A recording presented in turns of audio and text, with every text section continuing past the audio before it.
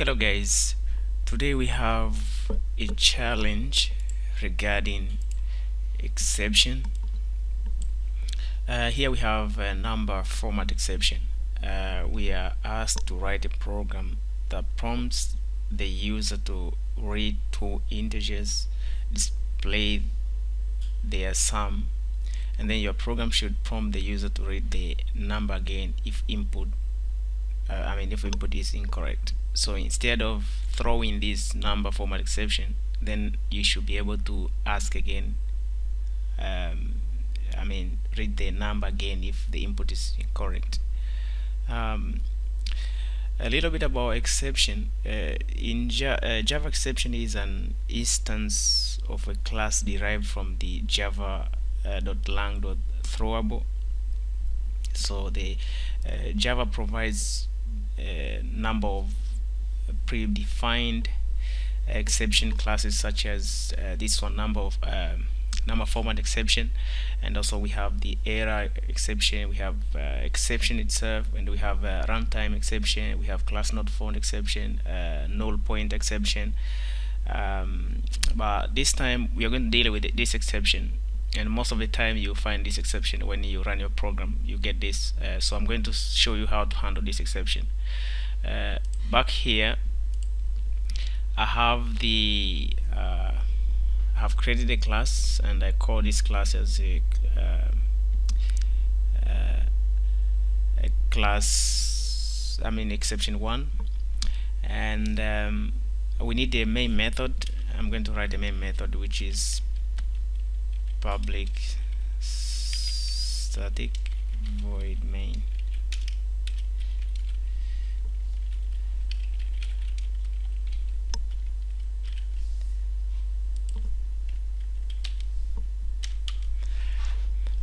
And then regarding the question we have, they say we should write a program that prompt the user to enter something. So anything that to do with prompt the user to enter, so we need a scanner, and I'm going to create a scanner here right away.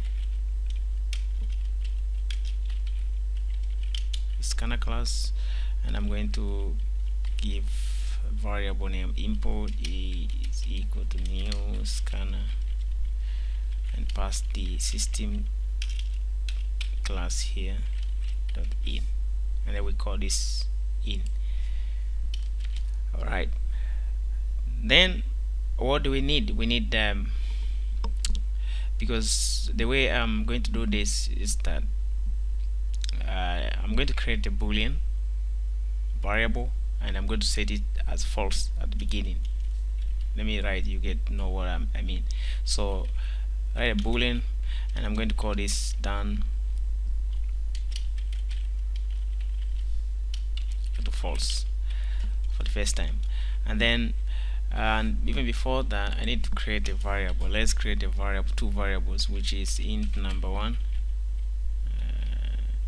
and then we initialize by 0, and another one int number 2, and then initialize it by 0, like that.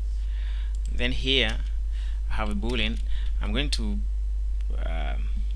now ask the user to enter two numbers. Okay, so with system out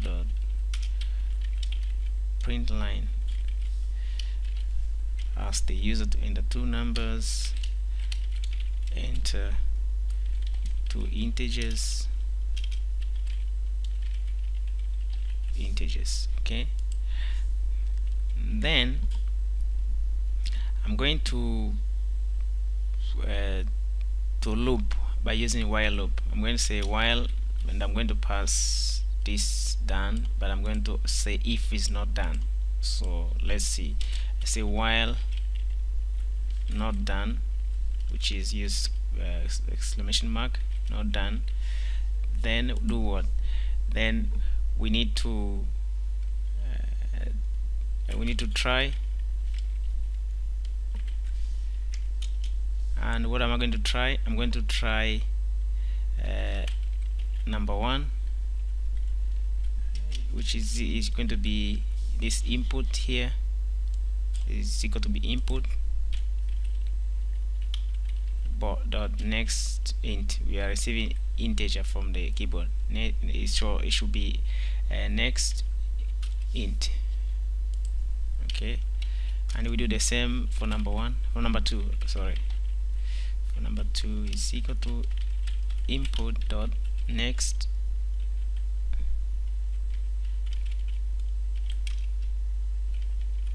int.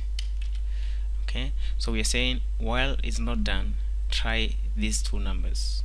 Okay, and then we turn this back to false, to true. Here this it's going to be done, so be switched to true. Okay, and then we catch the exception now. This is where the exception comes to play. So we try, normally you try and then you catch the exception. So I'm going to catch exception, and I'm going to use exception class, because this is the biggest class, so they extend to this class, so they inherit from this class. So I'm going to use this, and I'm going to give a variable.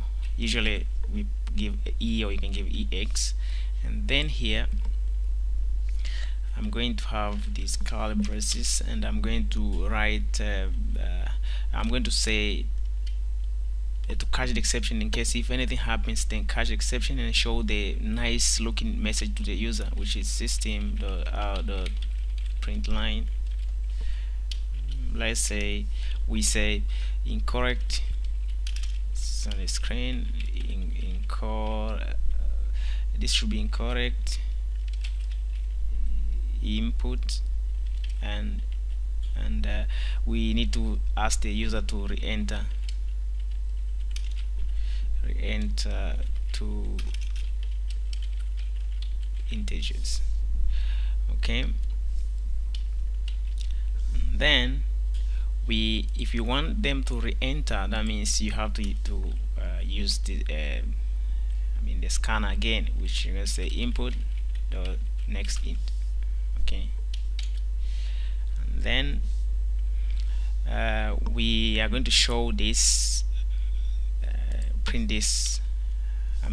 If this is in a worst scenario case, then print this. But if everything goes well, then we need to get the number, as the question says. The program prompt the user to read two numbers, integers, and display their sum from. Your program should prompt the user to read the number again if the input is incorrect. So now we have handled the exception. Now we have to get this number and add them together. So here I'm going to say that I'm going to use let me use Sprint Builder because it's easy and faster. System out print line new stream builder, and I'm going to say sum is, and then I'll append number 1 plus number 2, and then I'll turn this to string, convert to string, so by using the string method, and then you finish. So this is our complete program, and if we try to run this program now, let's see.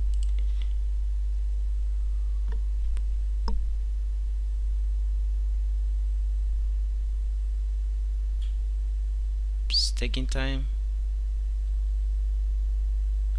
Okay, enter two numbers. I'll add maybe 10, and then I 10 again. I get a sum 20. This is correct, and this is how we expected our program to do like this. But let's assume now I add something which is, it's not a number. Let's say I add a. So you see, we say incorrect input and re-enter the two